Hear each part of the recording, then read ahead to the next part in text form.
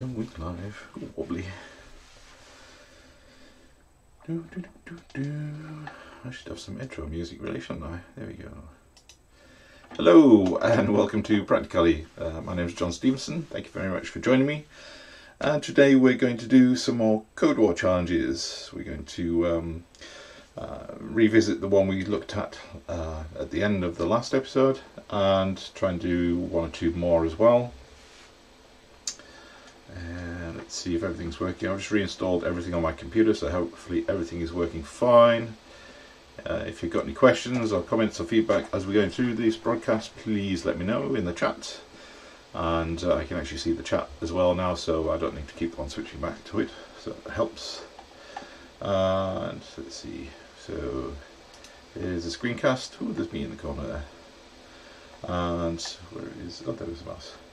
Yeah, so if you need to get in touch with Practicalli, then there's a website, practicalli.github.io, and it's got all links to the videos and the books I'm writing, and also you can reach out to me via Practicalli channel on the Clojure in Slack, and if you need a free account, it's there, there's a link, and you can also support me as well. And thanks very much to everybody who's already sponsored me and supported me and subscribed to my YouTube videos as well. It's great to keep me motivated and keep me doing things as well. Again, I'm doing this all for free. I don't get paid to do this, unfortunately, except for your very generous contributions. And also, yeah, I've got a blog there as well. I've just written a new article about Spacemacs, about raising issues and pull requests. This is the example is for raising pull requests for Spacemacs itself, but you can also use that for other open source projects or any projects that are in GitHub or any of the hub, so GitLab and other repositories as well. You can use this approach. It's pretty simple to make a change and do a pull request in there, and there's a video that steps through all the processes as well.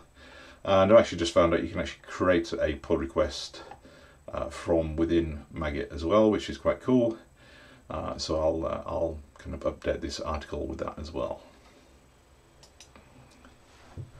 Ooh, we've got 6 people watching already. Oh, thank you very much for joining. All right, Codewars. Codewars.com.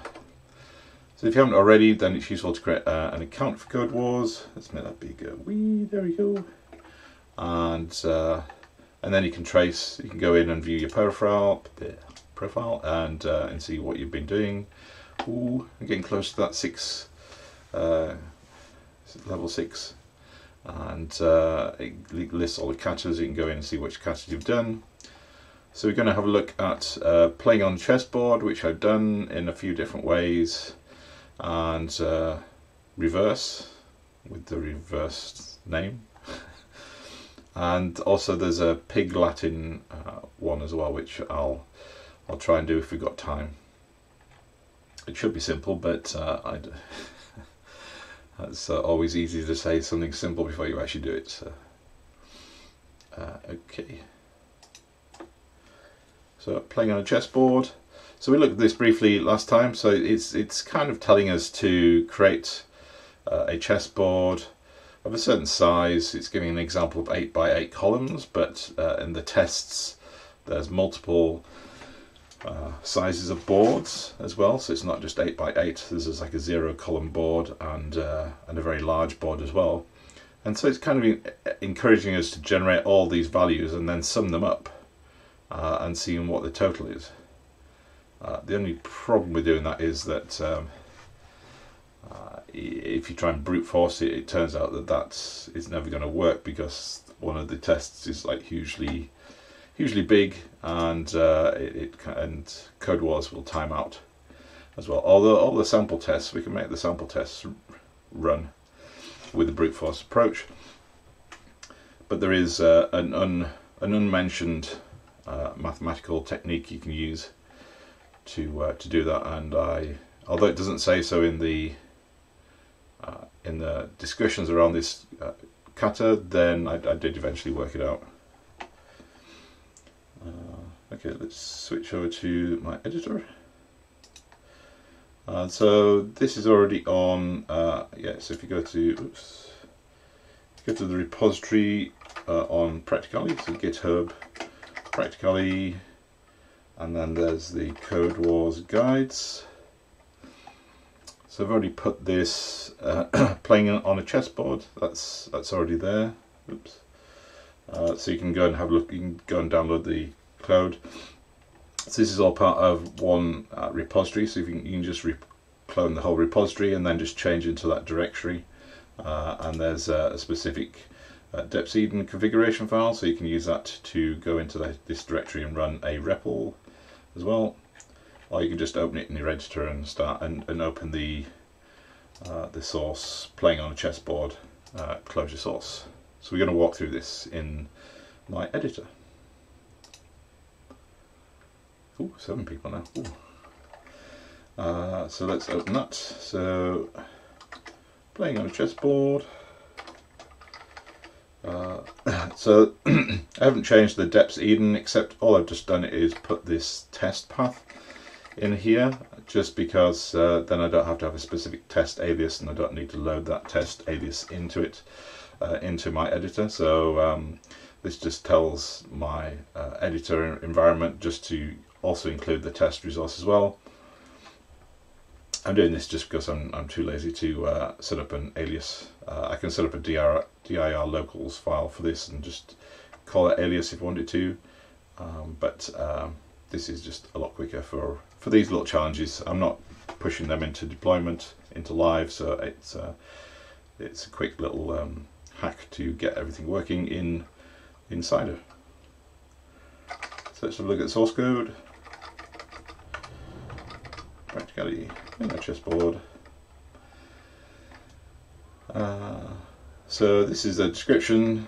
So as you can see, what we're doing is we're starting with the half, and then we're like decreasing the fractions there. So one of the thoughts was to generate the numbers. So we can generate a range of 1 to 8, and then 2 to 9, and then we can just divide one collection by the other. And that provides all these fraction numbers, because these are all ratio numbers in Clojure. So the idea is to just generate them for however big a board you've got, and then you add them all up together and see what the value is. So if we go switch back to the tests for a moment. Oops, Codewars, there we go. So if and one thing I missed out initially was you also have to kind of put the results in a certain format as well. So if you've got a board of size 0, then obviously it's going to be 0, and you need to return that into as a value inside a vector. And if it's a fraction, then you need to return it as both the numerator and denominator. So you actually need to split out the fraction. I guess this is because some languages don't support ratios as well, so they kind of made the test generic, or they've just made the test like more fiddly. But if it's a whole number, then you just return the whole number. So if the game board is 8 by 8, then if you add up all the fractions, then you'll get 32, because it's like an even number.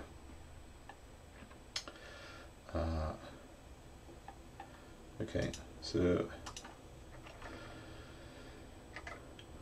yeah, I just looked up on Wikipedia what the meaning of numerator and denominator is, because we're going to use that as well. So it's like numerator is the top part of the fraction.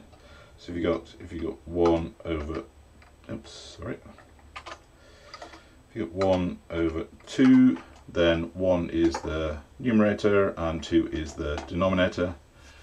Again, this is like fairly simple maths, but it's kind of names I forgot, because I haven't done a lot of maths recently. So we got a brute force approach where we created two ranges, and then we were just using this function, mapping this function over. Oops, sorry. We're just mapping this function over both of those ranges to generate the fractions that we wanted as well. So all this function does is just divides a value from x and by a value from y. So it creates all the fractions, so that's pretty simple. And we can then use apply to add them all up and get the values. But I wasn't quite getting the incrementation I wanted to, so I was incrementing. So if I was using a 4, I was actually incrementing both values, whereas this value here wants to be consistently 1, and so I would get 1 to 8 over 16 here. So I wasn't quite getting the right fractions. So what I've done is, again, we're still in the brute force approach. We've just basically gone back to basics and just written a loop recur. And so basically we've got the game function, which takes the board size. So that's all from Codewars. And then we've got a loop, which has a collection of numerators, which is generated by range from 1 to the board size, and denominators from range to the board size, from 2 to the board size plus 2. So this will give us the kind of the combinations, all the combinations we want, and then we just use this little accumulator to capture each of the functions, each of the fractions as we're generating them, and put them into that. So we're going to be doing a range. We're going to be doing a line at a time, and each line of the board is going to be put into the accumulator as a nested collection. So let's see. Let's just actually just evaluate this. Am I running my REPL? I do not think so. Let's run the REPL. Boop. And we're going to run a clojure REPL. There we go. Did I install everything? Yes, I did.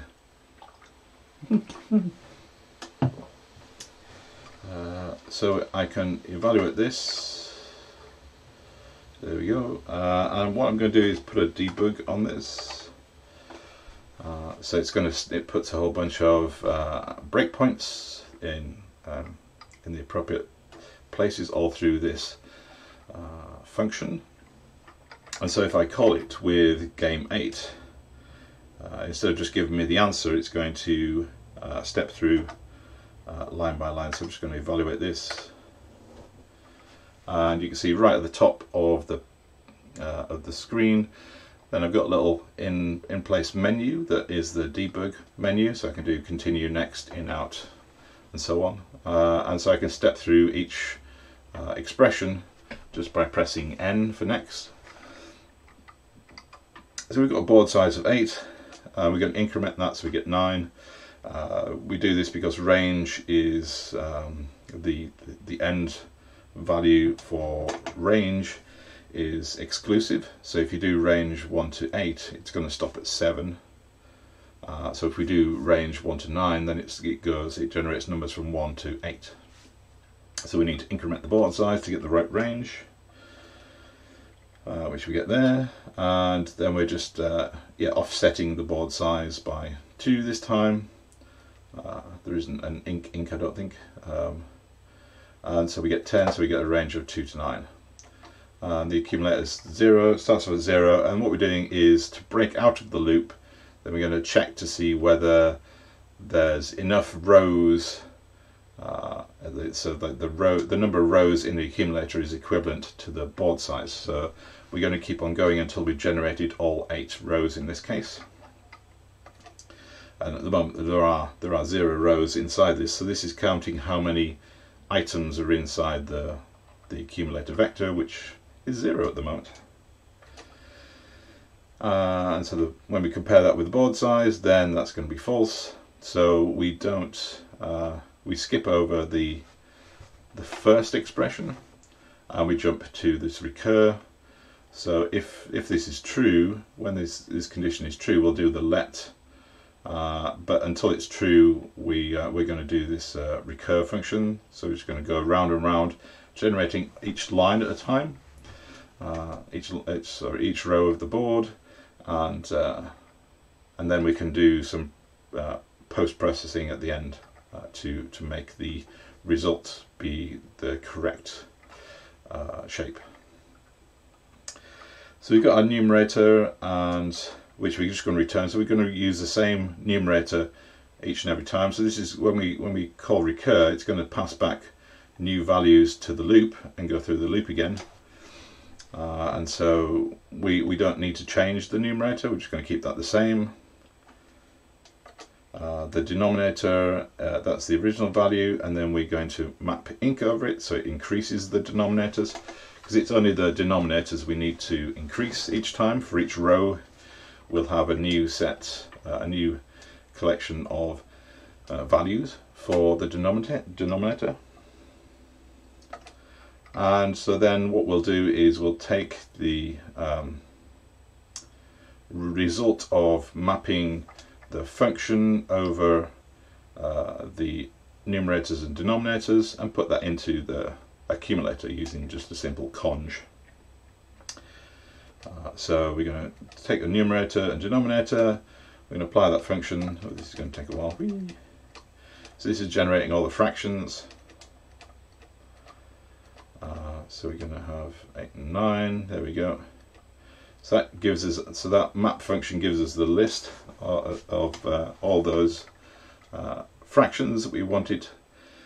So that's the first row, and then that's just conged into the vector that was the accumulator value. So we've got our first row.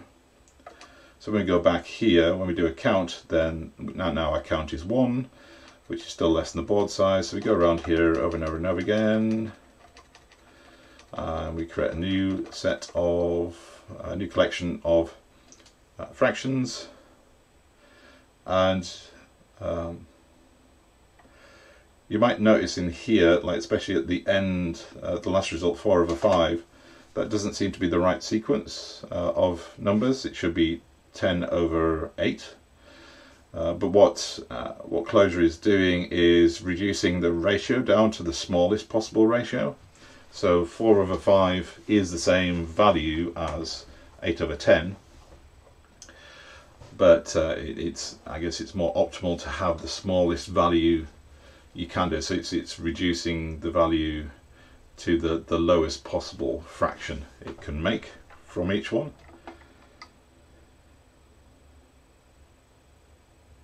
Ooh, 9 views. Ooh, there we go. So that did confuse me at first, but then I remembered what it was doing. So that's an interesting feature of ratios. It will always try and create the nice smallest version of a ratio for you. And so now we've got row 2, and so we've got both sides. We go round and round and round and round. Whee, whee, whee.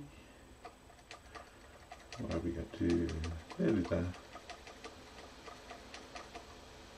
Oh, one more go. Yeah, so we're close. We just need to go one more time around here. I think you can skip over some of these. I haven't learned all the features of this debugger yet, so I think that's all our 8 rows. Yes, so we've got 8 rows, so then this is going to be true. And so now we've got all our values. Now we want to sum them all together.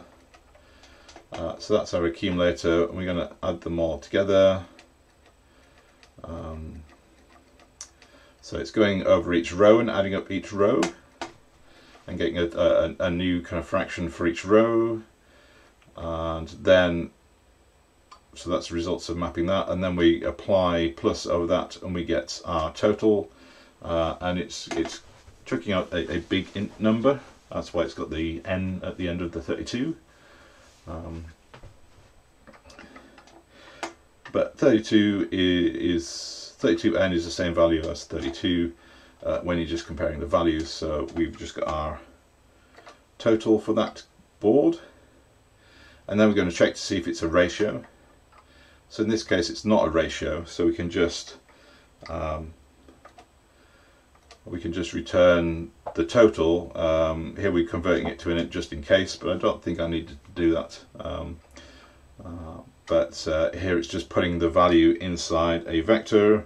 I could use the vector function, but here I've just actually used an explicit vector.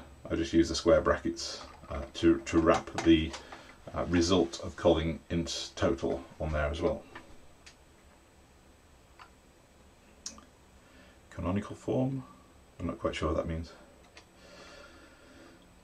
So we get our results, and yeah, so that works. So it's quite a long-winded one. Loop recurs tend to be quite verbose. So I was going to refactor this into like a reducing function, but I gave this a try inside the Codewars to start with. Let's see if this is going to play ball with my cut and paste. There we go. So if I run the sample tests, they seem to run okay from what I remember. But when I do the attempt, then it's just going to time out. I tried this multiple times as well, and I think I tried about a dozen times, and it still wouldn't do it in time, because I think one of the tests is massively big.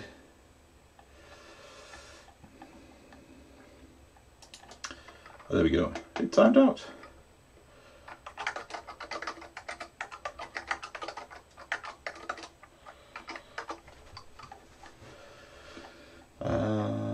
Yeah, so I think there is a maximum timeout on any of these Kata challenges.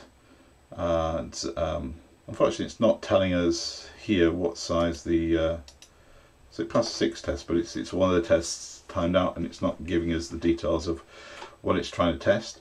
So it's very hard to kind of optimize that code, because we don't know what our end goal is. We don't have a test to be able to test it.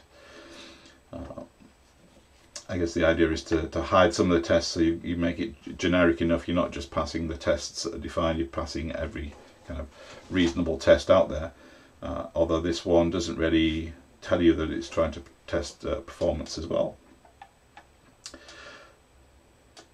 So we had to go back to the drawing board, as it were, and try and think about how to do this instead. So there is a mathematical approach. Bit of maths. It's actually not that difficult a maths, really. But if we total up the number of cells on the board and then divide by a half, then we can kind of then determine whether it's going to be a fraction number that we're going to return, or if it's going to be a whole number. So we don't actually have to calculate each individual fraction. We can kind of just work it out from the result of calculating the total board size, so like how many cells are in the board. So in 8 by 8 there's like 32, 9 by 9 there's 81. Is that right? That's not right, is it? Yeah, so there's like 8 by 8 there's 64, and then 9 by 9 is 81. So if you divide this 9 by 9 by half, then you're going to get you're going to get 81 over 2. So you get a denominator, you get a numerator and a denominator, and then what you can do is then just get those values out there. So if it's a ratio type, then you can just split them and return the individual values, and if it's whole number, then you can just return the whole number, which is so much simpler. So what did I do? Yeah, so here we wrote the game again, and what we're doing is we're just like multiplying the game board size by itself, and then by half, and if it's a ratio, then we just split out. There's a handy functions numerator and denominator, as we saw here, that will just return the denominator and the numerator from when given a ratio type. And so again, I'm just putting those into a vector because that's the format it wants to return. Okay. Oh, thank you, Aaron. Yes. And oops, what did I do? There we go. Oops. Sorry. Press the wrong key there. Oh, scrolly. There we go. Yeah. So we get the board size times by half. If it's a ratio, we split those two out. If it's just a whole number, then we can just return the whole number. So here I didn't actually bother converting it to an int, because we're actually not generating a big number either, so we don't need to worry about that. If we jump into back into here, oops, that's not the right one. Paste this in, boom, paste. So if we run the sample tests, boom, they'll pass, and we do run the attempt, and this should go a little bit quicker. It does, yeah, so this even goes a bit quicker as well. Oh, actually, I never noticed it shows you the time it takes to execute the tests as well, so that's quite handy. So you can kind of see if you're close to the limit. It's doing a lot of numbers. Does it show? Yes, it doesn't show what the size of the board it was trying to do, unless that's its 8 numbers. No, okay, there we go. So yeah, so that works. So it's a simple little technique, and I think I've already submitted that as a example, so I'm not going to do it again. But if you, I think it also suggests now you've got it working to refactor it a little bit. So that's what I did as well. I refactored it, just see if I can make it even nicer. So what I've done here is just used juxt. I don't think this makes a huge amount of difference really. It just saves, so you're writing juxt instead of typing x twice. But if you had a more involved expression here to work out the results, then juxt might be useful. So what juxt is doing is just going to call numerator and denominator with the value x. So it's exactly the same as just doing numerator and denominator. So it's actually returning a function that's just going to call both of these functions using x and return the result in a vector. So we don't actually need to put square brackets in. So we're just calling this expression, which returns a function that's combining calling numerator and denominator together, and they'll both take x and produce their results, and then juxt will return them in a vector. And yeah, so that's just the same as that. So I don't think in this example it doesn't make much difference, but it can be quite useful to yeah, make your code nice and clean as well.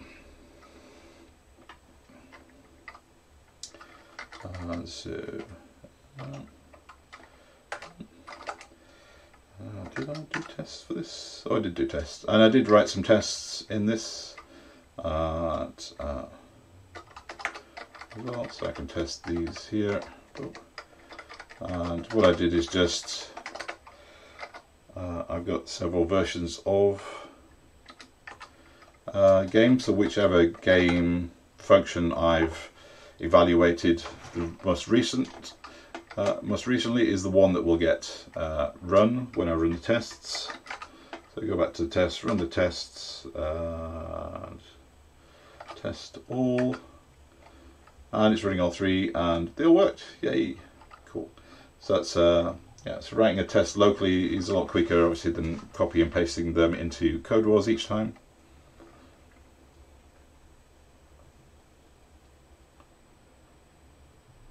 Okay. Cool. And was there anything else? No. Yeah. So that all works. So yeah, either of those really, in this respect, will be perfectly fine answers.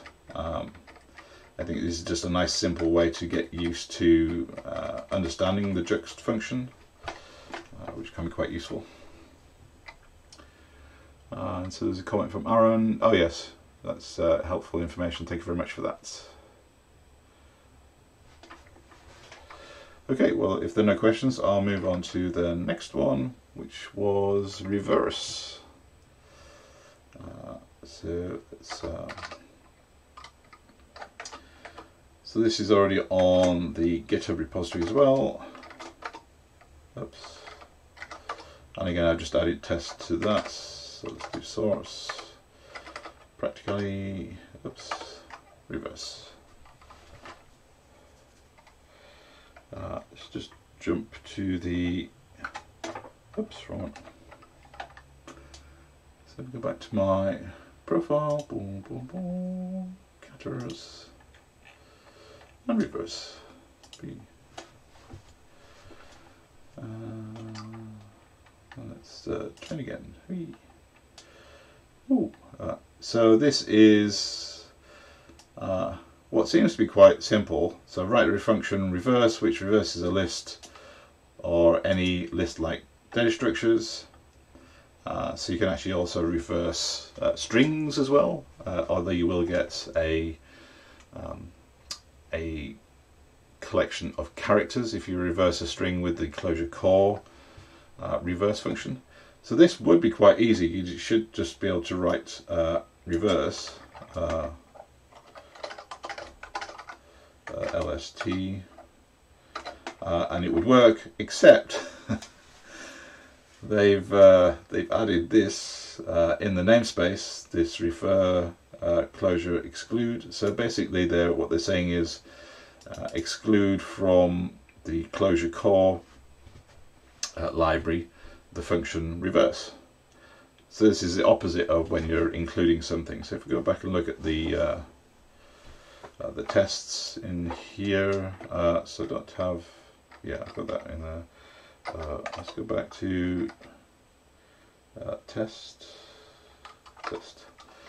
So in here, when you're requiring things, what I like to do is require specific functions. I think it makes it clearer in here, but you can also exclude these as well. So here I'm referring functions in, and you can refer a whole library or you can refer individual functions, but you can also exclude those functions as well.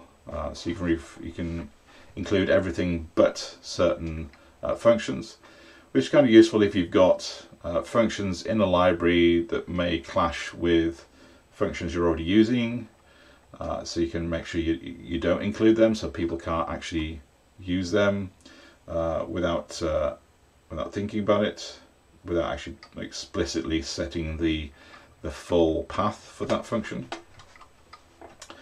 So here, when we're referring in from clojure test, rather than referring the whole library, we just said we just want to use def test is and testing functions, because that's all we're actually doing.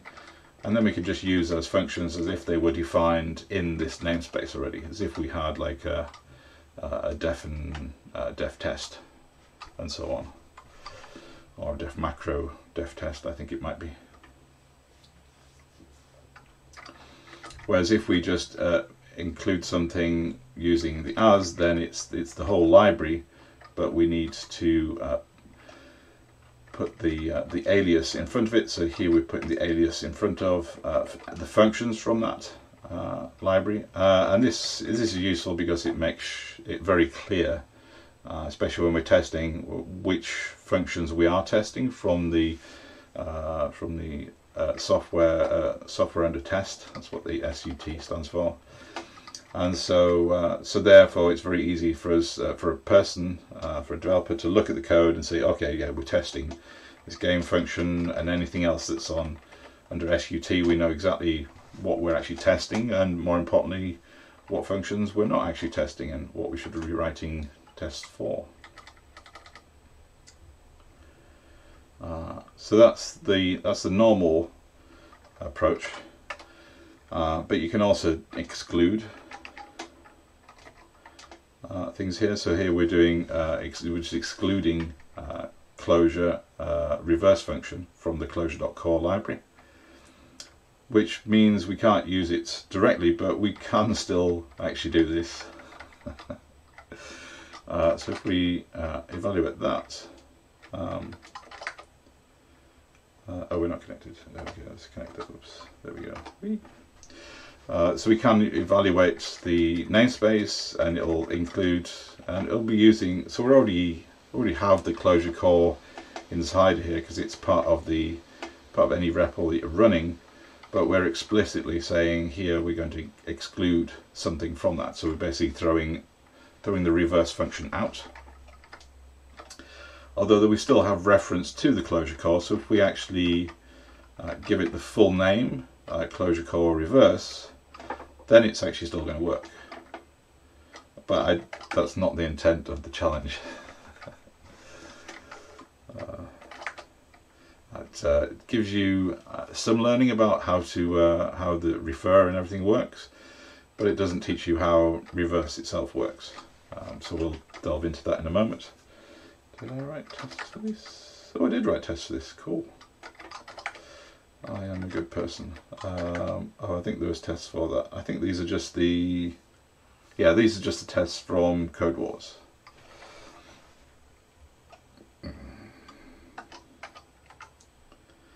And using reverse from the clojure-core actually works with all the tests.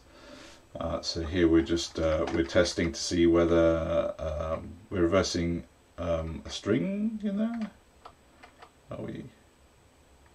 Oh, okay, yeah. So this is our input. So input 1. So we're reversing a vector, and then we're going to reverse a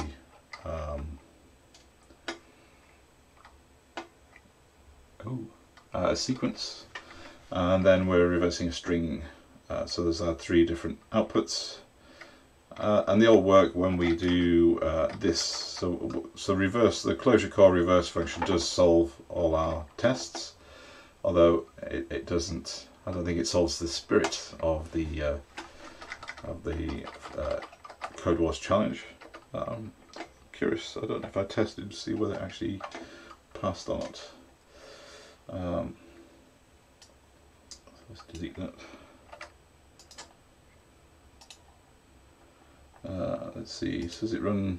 Does it pass the sample tests in this? It does. So that's the yeah. That's weird because you're excluding the function, and then you're explicitly using the function as well. I guess if you do have some naming conflict, if you've got 2 reverses in there.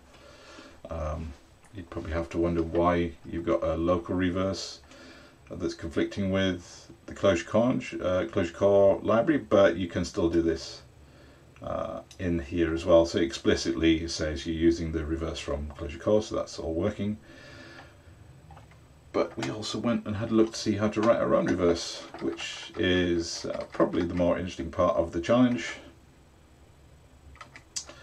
So first of all, I started thinking about like a list because we've got sequences in our we've got this like we've got a vector and a sequence and a string, and we can all think of them as sequences of values. The string, we can think of that as a sequence of characters in there as well, and that's what we're going to reverse.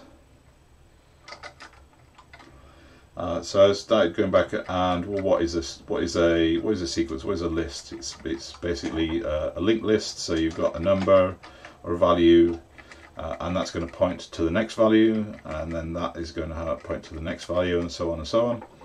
Which is why when you're adding things to a list, then if you're using cons, it's going to treat everything like a sequence. So everything is going to be treated like a linked list. Therefore, you're going to add it to the front of that, because otherwise you'd have to traverse all the values.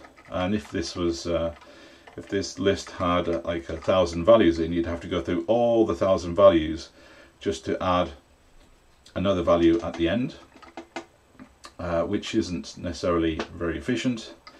And also the way the persistent data structures work, again, that would make them less efficient as well.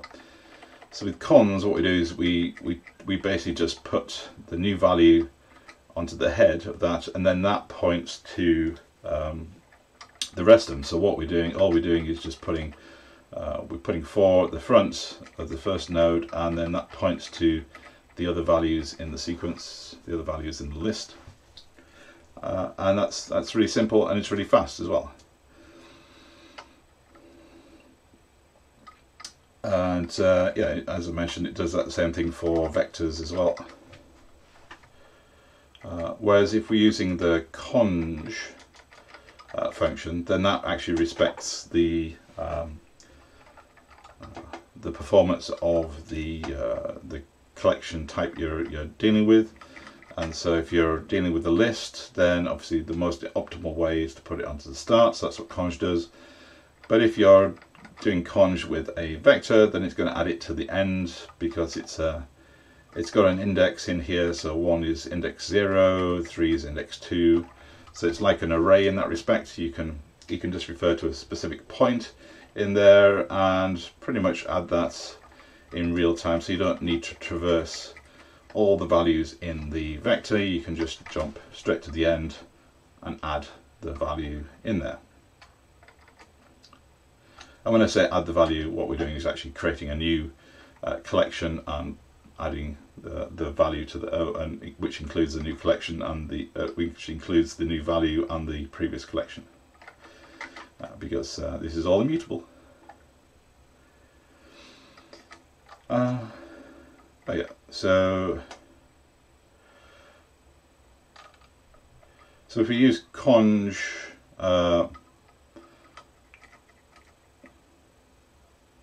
to add something, so if we use conj to add individual values to that, it's going to add them in turn, and it's going to add them to the start of the list, but it's going to do them in order. So what it's actually doing is effectively reversing the values, because it's going to add 1 to the start, and then it'll add 2 to the start, and then it'll add 3 to the start, so we get 3, 2, 1.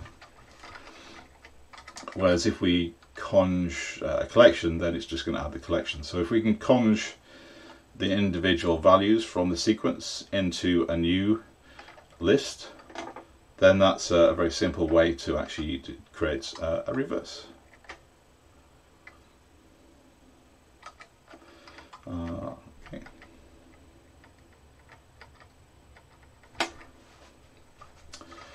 But yeah, as you see, all our values are in collections, so we need to get the individual values from each of from inside each of those collections, and then apply conj to that.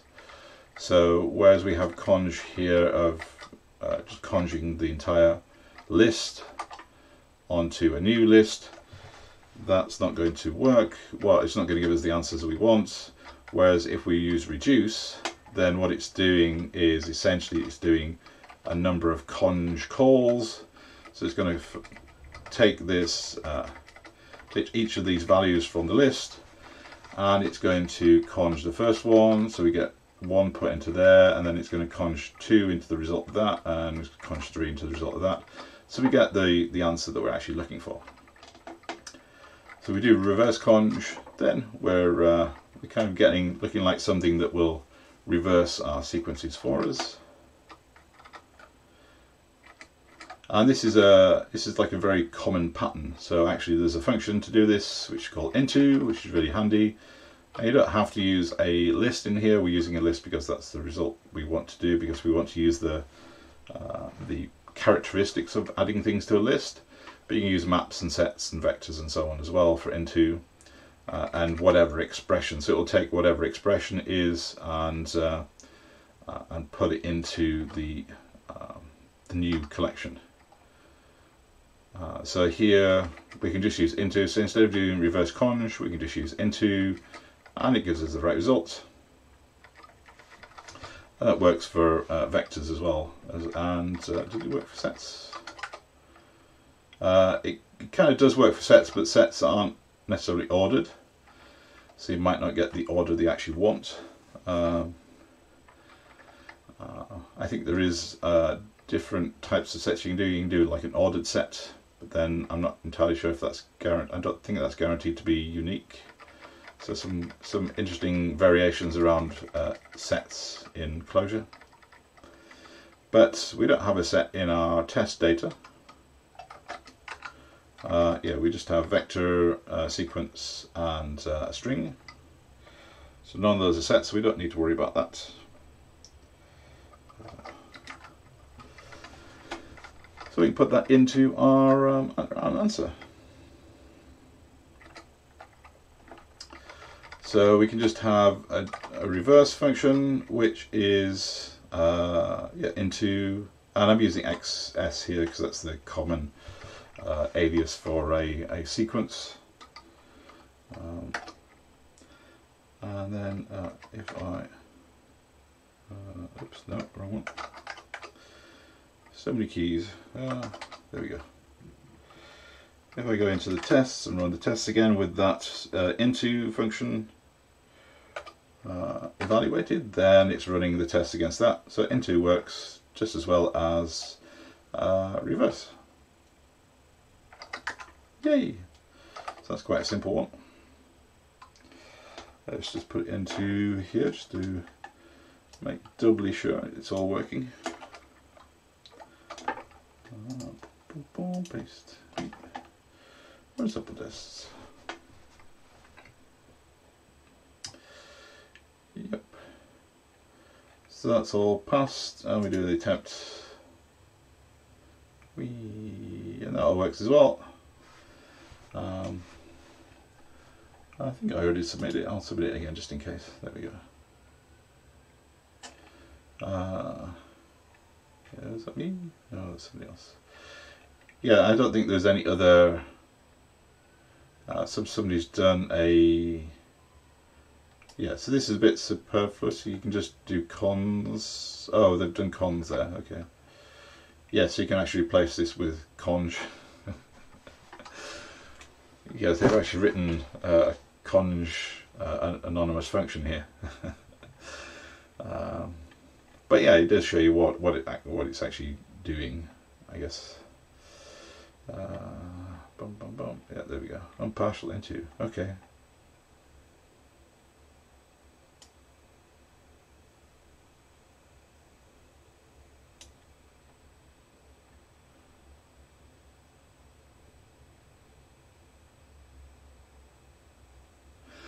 Oh, okay. So rather than defining a function, we're just defining a name that points to a partial expression.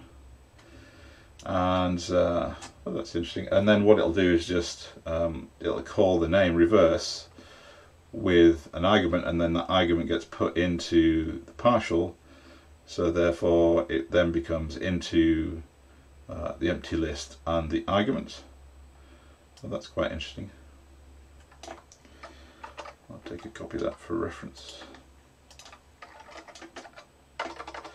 So that's a nice example of using partial. You don't always have to define a function. This is obviously assuming you're only going to ever give this one argument. If you're going to give it multiple arguments, then it wouldn't work. So what this, yeah, so when you call reverse, and if we do that on a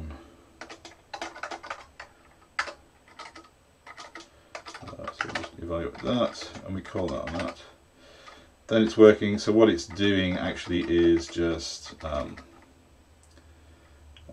yeah, so it's going to take partial into there, so that basically gets dropped into where reverse is. Oops.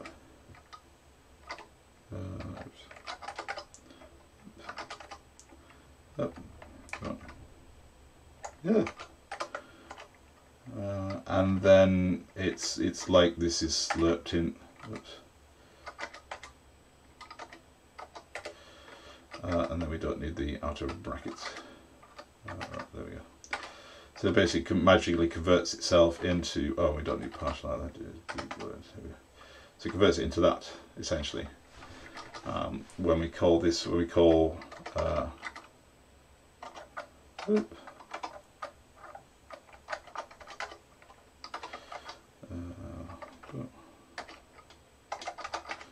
Yeah, so when we define reverse, and then we call reverse with an argument, it basically converts into expression, which then just evaluates itself and gives us a result.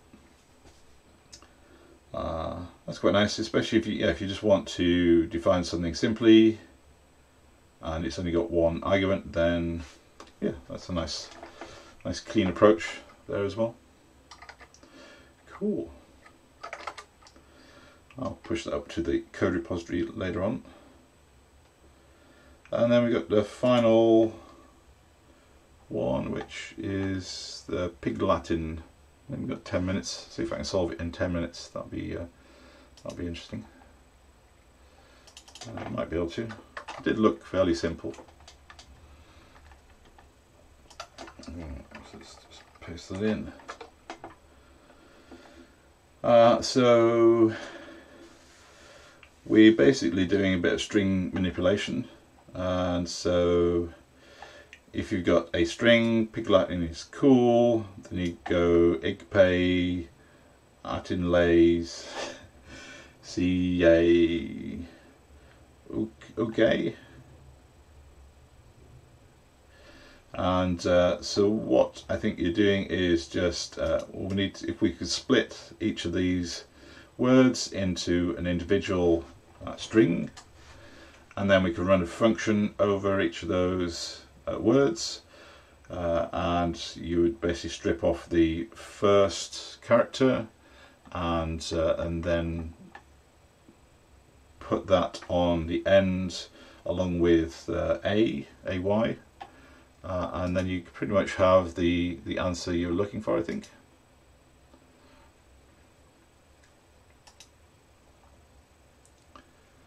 That seems to make sense.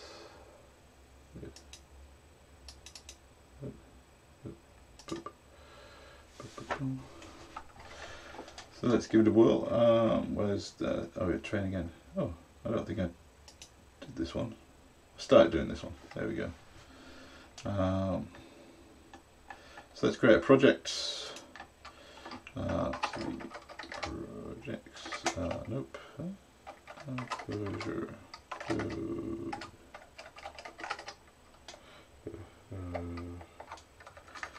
A bit bigger. So when I'm creating a project, I'm just basically doing clojure. Oh, did I put my? I think I did.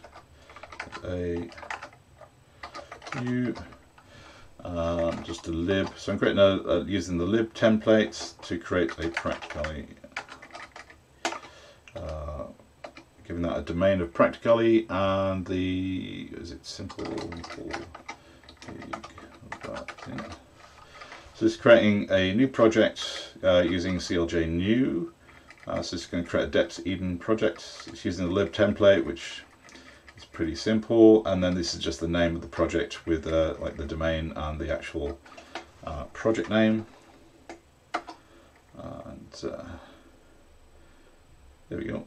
Oh, I haven't used clj new on this computer yet, so it's just downloading on the deps. So this is like doing a line new, or so it's using a template just like that, and it's generated that project for me. Big Latin. Have I actually installed it? Yes, I have. There we go. So it's just created a project with deps.edn, and it's got the source and the test trees in here as well. So I can now go and open that in my editor and have a little play. So let's do boom, boom, boom, boom, boom.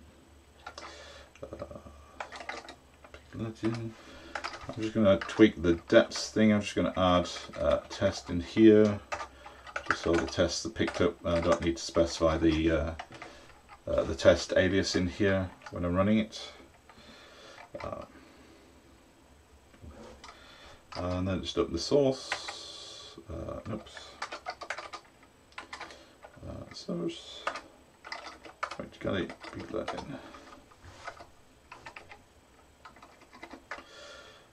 So we've got the source, and we've got the. What do I have the tests? We have the test somewhere. Boom, boom, boom. Oops. Tests. Practicalli. Pig Latin. There we go. Oops.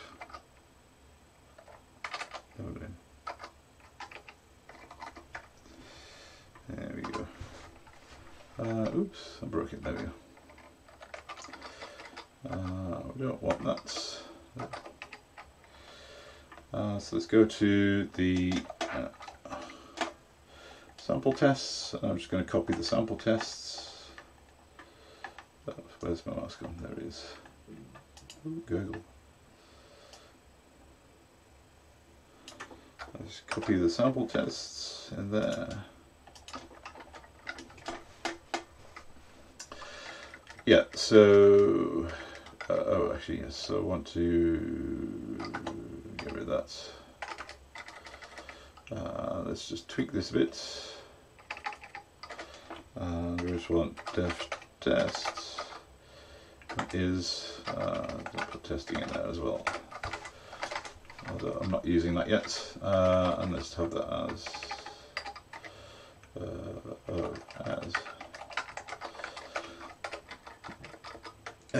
then Pigit wants to be SUT. Boom. I could have used. Let's just do that. There we go. I could have used iEdit for that, but there's only two things to change, so that's all right. So that's my tests, and that's my thing. And what is it? Oh yeah, so it's just Pig Latin. That's all we want. So I'm not copying the namespace because I've got a different namespace in here. I'll just keep my original namespace. Go there. Yes.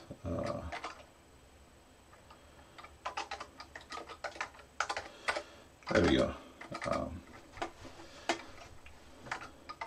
Let's just make it return something.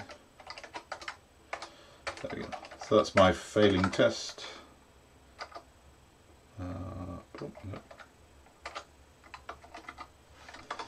Start REPL. Evaluate the test. So it compiles, but it's going to it's not going to pass any of the tests because it doesn't do the work yet. Let's just make sure the tests are working by failing properly. Yay! So we got failure. So run. Is it only running one? Or did it stop after running all of them? It should have failed two. Did I not evaluate? Oh. Oh, okay. Why? That's interesting. It's got two tests, but they're called the same. That's very strange. Okay. Let's change these to. Oh, actually, I'm just going to unevaluate this because it's already evaluated. So if I unevaluate that, and then I can rename them, and then they're no longer in the namespace, and I can do that too. So I've got two different tests now. Oops. Oops. I'm doing. So evaluate that, and evaluate that. Oops, wrong one. There we go, two values. So that's better. That's the failure I was looking for. There we go. And we're getting close to time. I don't think I'm going to solve it in 2 minutes, but we can always do it for homework if we don't.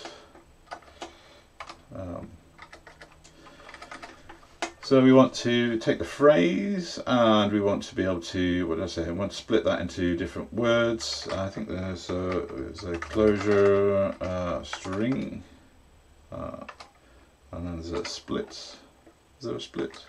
Splits. Yep. And then that is going to, oh yeah, it splits. So it takes a string and then a regular expression. So we want the phrase as a string, and then we want the regular expression, which we can just use, I think, a space on that.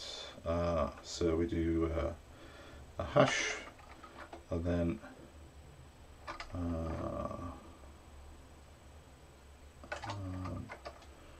So that should give us a, I think that's working. Let's just test that.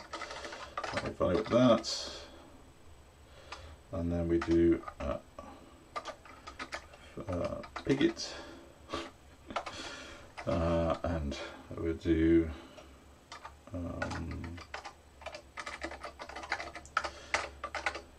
yeah, so it's creating a vector of 2 strings. That's good.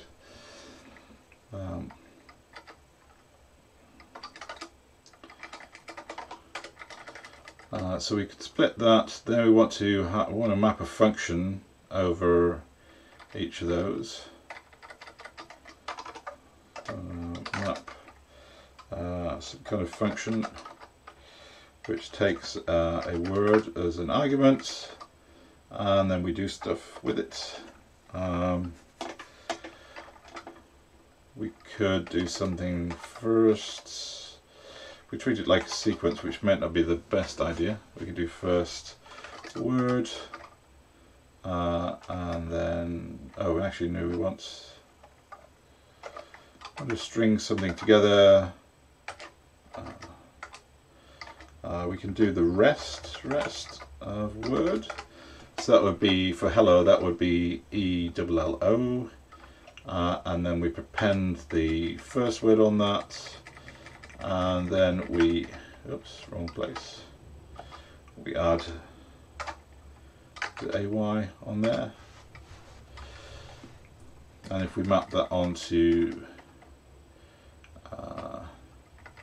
map that onto that, there we go. For now,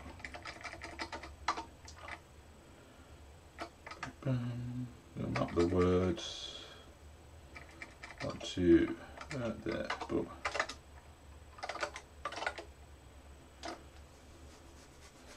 So it kind of works, except it's now a combination of strings and characters. So we want to be able to tidy that up, and maybe use something different from rest and word. But that's kind of what we want to try and get to. Let's do that. There we go. Hello, yeah, hello, hey, world, hey. So it's getting close.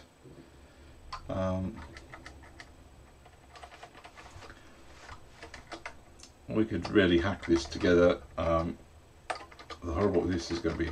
It's going to be a dirty hack. This is because I'm trying to rush this. What we do?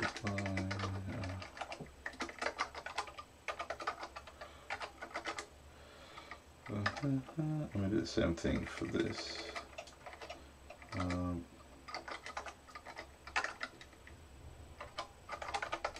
Does it apply or does it reduce? I'm not quite sure. One of those ones. Oh, maybe it's reduce.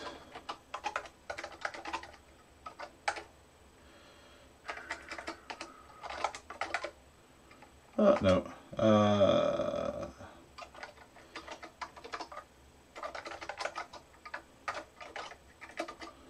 The problem is when we do hello, we get that.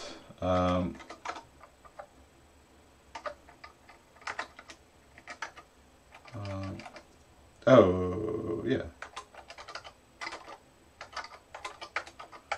So why is it not working? Oops. There we go. So that works. Hello.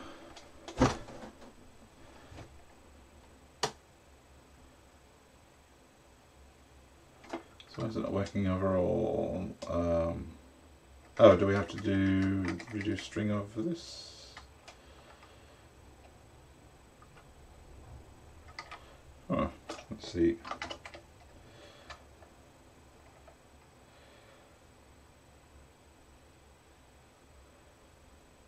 Oh, trying to create a sequence from a character. Strange.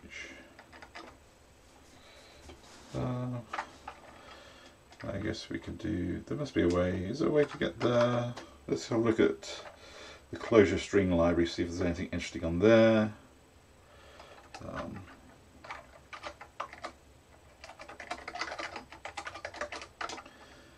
Clojure.string is not. Oh look, I'm using Virgin. There we go. There we go. Clojure string. Whee. Boom, boom, boom, boom, boom. Oh, there's subs. I think, isn't there subs? Subs. Oh, I've made it too big now. I can't see.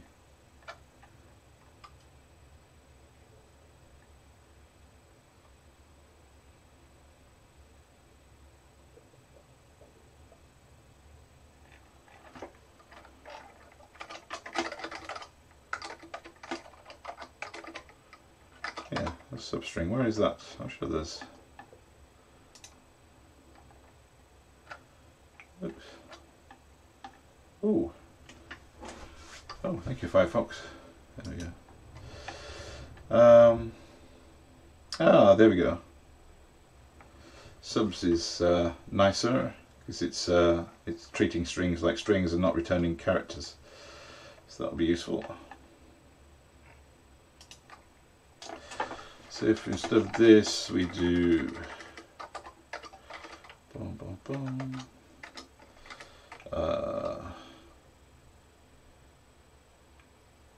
Actually, we just do that, can't we? So I'm going to raise that up. Bit of structural editing. If we do change that to subs word, and then oh, how do we do? Can we do a start and an end on that?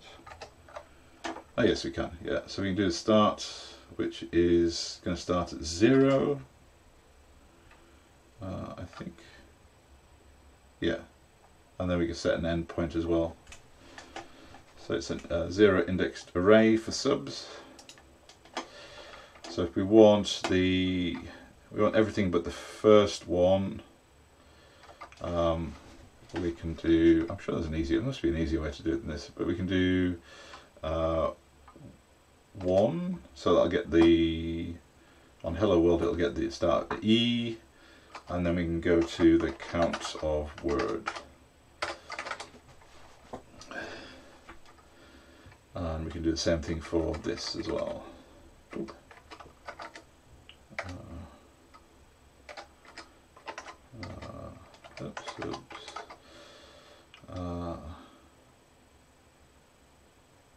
Oh, and so we want 0 to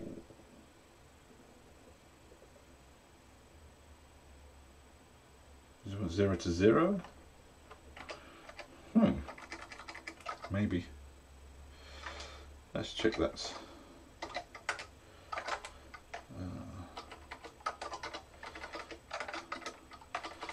So if we change word to hello,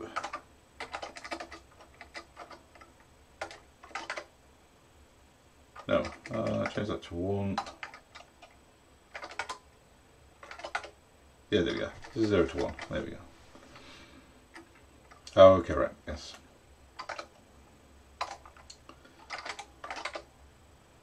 Oh, that looks very promising. Cool. Well, that's pretty good. I'll just so if we, and so then we just need to put in the clojure string, split the phrase in there. Okay, okay. So if we do, grab that. Okay. Oops. There we go. And then we're going to wrap that with the map. So we want to map that, but instead of putting big its there, we slurp that in. So we're going to get the pigit phrase, we're going to split the phrase, and the result of splitting the phrase is going to be a collection of words, and then we can map this function over the collection of words that we've split, and we get our result. Although I think, oops, sorry, press the wrong button there. Where are we going? So we did that. We got individual words, so we need to join them together. I think we can do that with clojure. Well, we could map string over that or reduce string over that. We can also use clojure.string join, I think. And that is going to take a separator, which is going to be space. Oops, I don't want to do that. Got carried away. Clojure.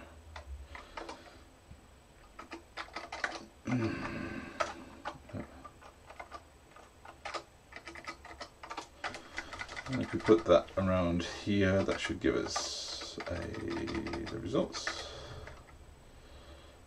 I think. Oh. Yeah, there we go.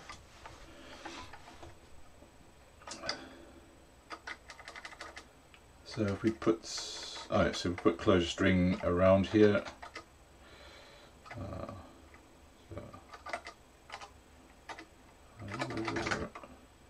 Thing slash join.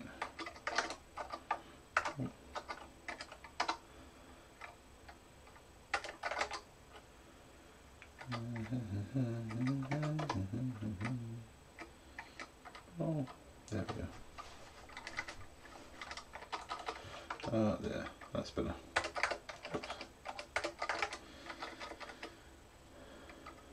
Oops. So I think that should work. Let's see whether it passes all the tests. If there's some kind of condition that we haven't catered for in the test, let's have a look. Where did we go? Pick that in. There we go. Let's delete that. Boom. Paste it in and run sample tests. Ooh, so the sample tests work. Oh, denied. So there's some condition where it's not working. Is it oh,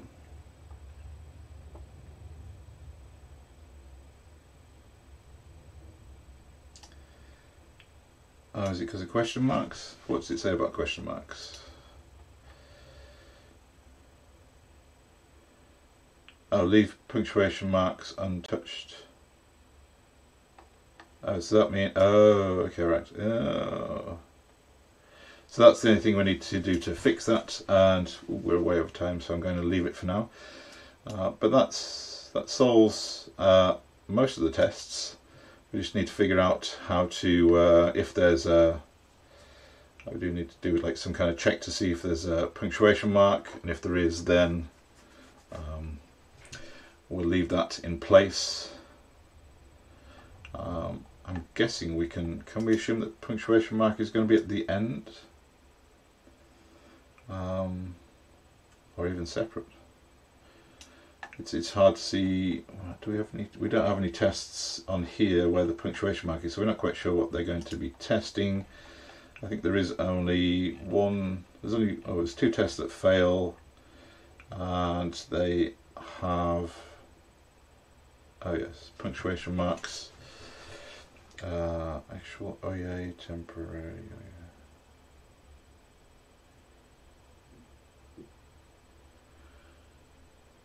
And it looks like they're separate. So if a word is an expression by itself, like a question mark or an expression here, then we can skip over that and not add AY to it. So I'll leave that for you to do for a bit of homework. Oh, you can just do subword. Oh, okay, right. That's handy. You know, just using subword 1. That will make sense. Yes.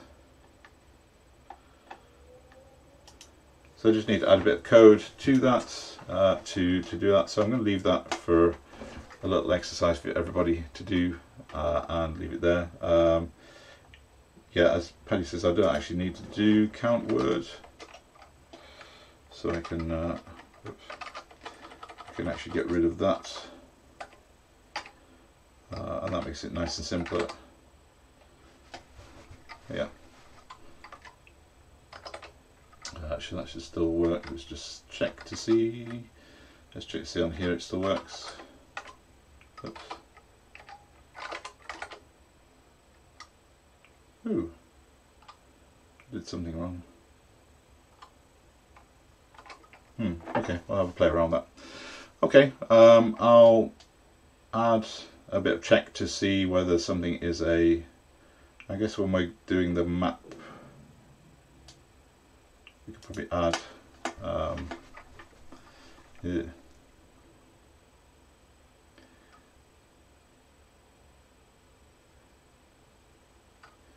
Oh yeah, I suppose, oh actually I suppose it wouldn't be that difficult if we just add a, I guess a simple way to do it would be to do if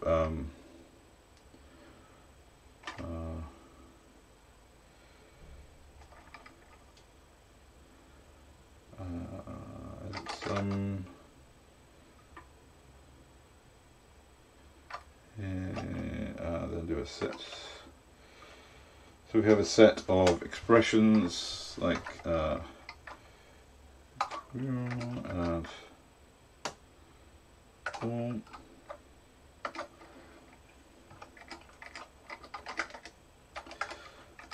then we just return word. Otherwise, then we'll do word. Yeah, Jesus. My fingers are no longer working now. What? No. Go away. Ah, what did it do?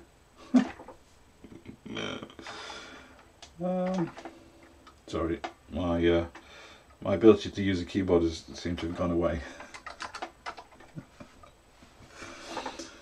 Well.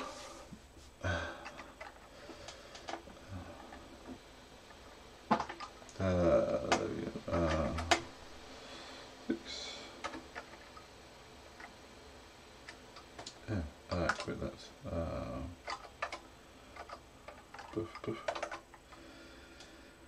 There we go. Oops, there we go. There it is. I should be editing this bit out in the video at some point. Yeah, so I think that something like that would work. Does that work? It compiles anyway. Does it work without testing it? Let's test it in there. I'm not quite sure about the sum if I've got that right, but essentially what it's doing is I want to check to see if the word is contained in somewhere in the set, or if any of the things in the set are contained in the word, then it's going to just return the word.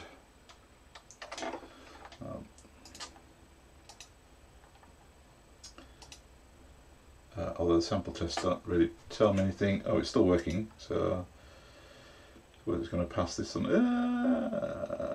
No, I need to do something. Yeah, so it's not quite working, but it's something like that. So it's something like, yeah, I just need to get my condition working correctly.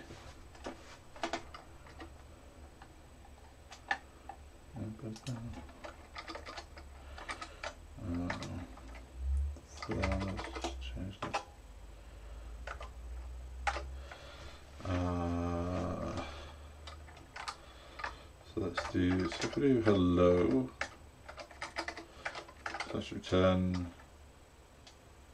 oh, we're not running either anymore, here we go. So if I'm doing this, then this should kind of return false, I think, yeah. And then if we do boom, that would return true. That's returning nil, so that's false, and that's all. Oh, that's also returning. That's not working great. I kind of want to fix this now. Space. What am I looking for?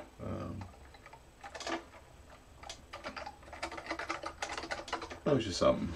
Let's see, I'm sure it's there. Oh, I could do maybe some, oh, some even. Oh, there we go, is that what I'm looking for?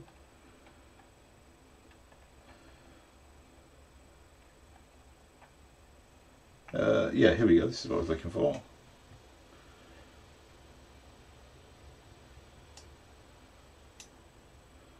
So why is that not working? So that's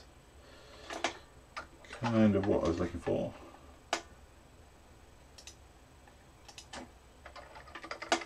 Oops.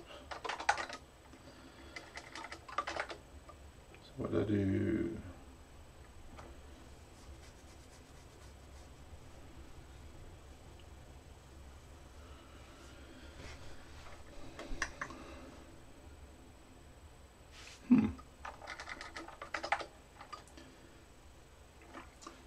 No, I don't know, but that should, I would have thought that should be returning there. Maybe it doesn't work with strings, because it won't with numbers. But that's what I'm trying to do. I'm trying to see whether it's, if the word is a question mark or expression, and then I could just have like a set of the special characters and put all of them in the set, and then if the word is any of those, then we can just return the word. Otherwise, then we do some processing to make it the Pig Latin thing. So I'll try and fix this. We might be able to use, can we use contains?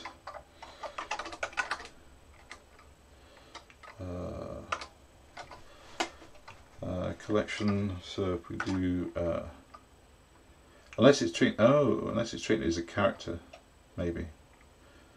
It might be. I could be here all day doing this. So contains, oops, I think we did that, we did that the wrong way around.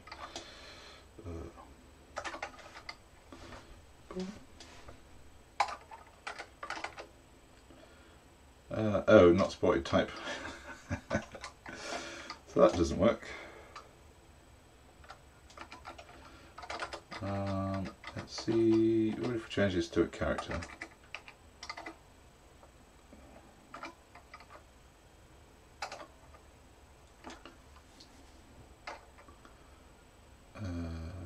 Oops, wrong one. That'll be one.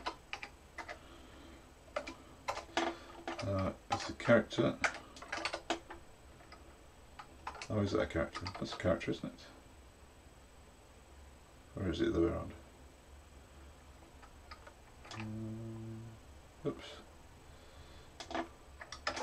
Oh, okay. Well, I'm going to be here all day trying to figure this out, so I'm going to leave it to you. Nobody's given me any other suggestions, so I'll go and Google a bit and try and figure out exactly what I'm trying to do here. But yeah, if I can get that condition working, then that's working, and then I'll see if there's any way to refactor this, and if I come up with a better solution, I'll let you know in the next episode. So thank you very much for listening, and I hope to see you next time. And yeah, I could use a regular expression. Yeah, that's probably nicer to use a regular expression to check to see whether the word is then there. So I'll have a play around with that, and I'll push that up to the code, and I'll cover that in the next video. Alright, again, if you want to get in touch with me, then feel free to reach out via the website. There's all the details on there, and I'll see you next time. Thank you very much. Bye bye.